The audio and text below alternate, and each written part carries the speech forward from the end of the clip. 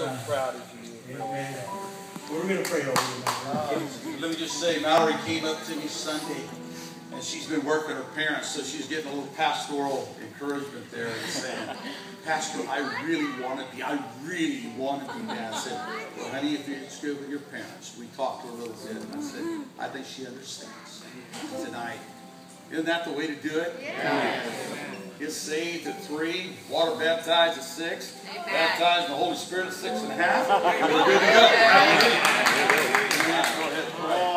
Thank you, Lord, for Mallory, God. Thank you, Father, for the call of God that is upon her life. Oh, Jesus, we just declare the blessings of the Lord on her, Father. Oh, God, I thank you, Father, for Mallory. Thank you, Lord Jesus, for what you're going to do in and through her life, Father. Lord, as she submits herself to you, Father, God, there's no telling what she'll do in her generation, Father. God, she is going to be a light to the nations, oh God. Yes. One who declares the word with authority and boldness. Yes.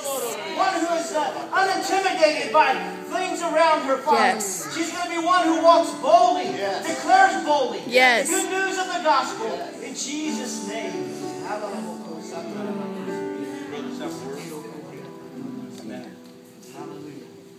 Even as I have set the nations in your heart, even so I will lead you, says the Lord. Your feet will tread where I lead them, and you will be the carrier of my presence and the releasing agent of my power.